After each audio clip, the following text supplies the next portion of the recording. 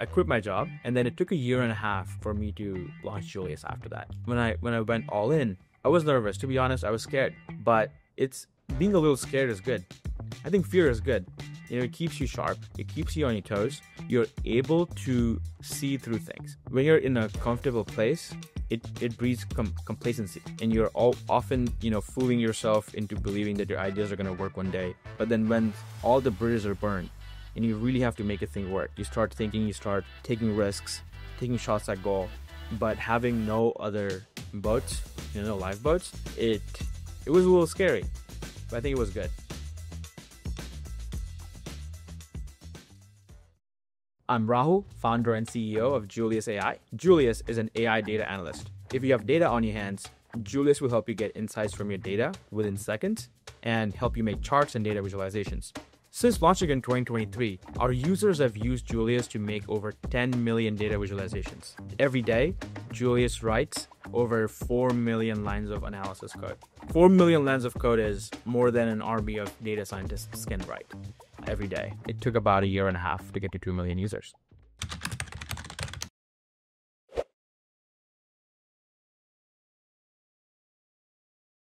For AI startups, I'll say focus. Don't build a general purpose tool. Startups win because of focus. That's the only advantage you have as a startup. ChatGPT is like all-in-one tool, making videos, making images, doing internet search, writing essays, and it's just all-in-one tool. And it's not focused on data analysis, so the experience is much worse. A lot of our users, they start with using ChatGPT, and they realize that to analyze any kind of real data, to get any kind of meaningful insights, ChatGPT falls short. The quality of insights you get aren't that deep. It cannot handle any kind of real data. The charts don't look good. You can't collaborate with your colleagues on the analysis. So all these problems people run into after using it for a day for analysis. And they all go to Google and they look up AI data analysis. And the #1 search result on Google for that is Julius. It's kind of like, think about hiring humans. Would you want to hire one human that can do everything? You can't, and that will help you get decent results. But then there comes a point where you want someone with deep expertise, someone who's really, really good at one function, like a marketer, finance person, an engineer. I think focus agents for a task have much more competitive advantage than like a general purpose agent.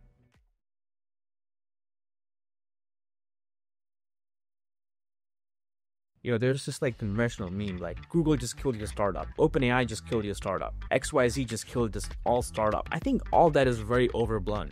As long as your users don't care about that stuff, it shouldn't matter. If you're building something that solves a problem for people, if you're doing that good job at that better than everyone else, that's all that matters.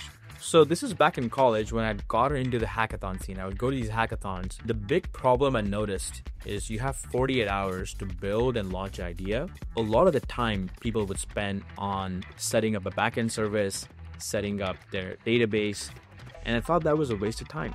So WaterView was this, managed service. You would get out of box like a backend server or database that just kind of worked. It got a lot of users, and I would go to these hackathons, give it to people, and they would try it. It would save them time. But the problem was none of the people that built their hackathon projects, their weekend projects on WaterView, continued to work on those projects after that weekend. It was like a weekend thing. The big lesson there was you can solve the right problem. You can solve a pain point for people, but if they don't have that pain point daily or weekly, they're not going to retain. They're not going to come back to the product. You have to solve a problem people have. But if they have it only once a year or once every 6 months or once a month, they're not going to retain to your product. That's the reason WaterView failed, and that was a very valuable lesson.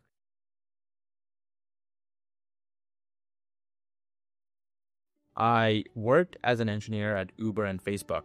When you're at a big company and you have an idea, one no can kill that idea. So you get a yes from your manager. You have to get a yes from your manager's manager, design manager, product manager. You have to get all these yeses. And even one no can kill your idea.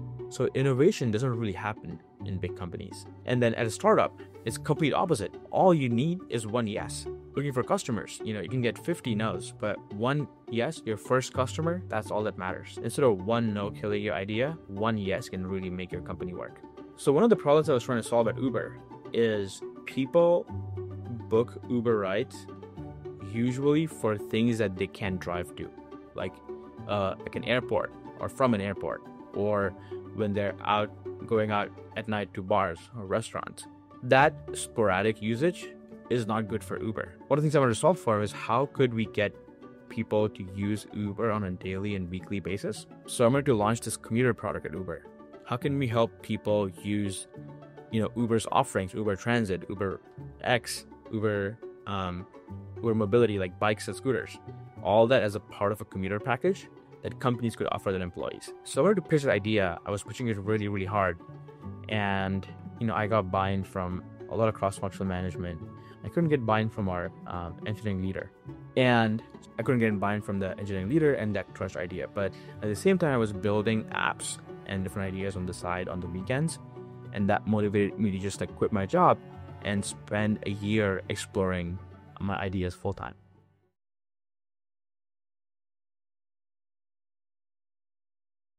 Every failure is good. Failing is good because what's not working. I talk to founders and they're too scared to launch, too scared to tell people what their idea is. They're too scared to put the product out there. I'm the opposite. At Julius, we launch things when they're barely working because we want to get early feedback from our users, from our customers. We want them to try it out. We want to learn from our users and customers on what they actually want and how the thing should work. So I'll give you one of the examples. We were building in data and AI and insights, and we thought one of the group of people that want insights from data but don't have the expertise to go do data science on their own is sports fans. We built this thing called NBA GPT. It was called Hoops GPT. It could help you query NBA data, play-by-play data, by just asking simple questions. We had to build the UI, the interface, figure out how this text to querying engine is going to work, and ship the whole thing in 2 weeks. Because if you were too late, the NBA season would be over. There was no point to wait a year to try the idea again. And turns out sports fans aren't that savvy about data. Turns out it's only the people that want to do betting. They really aren't the users you want to serve. So we learned very quickly, know whether it's something people want or don't want. We don't want to build something that no one will ever want to use. I think failing is important. Failing fast is really, really important. Paul Graham talks about this in his essays all the time. It's failing fast is super important.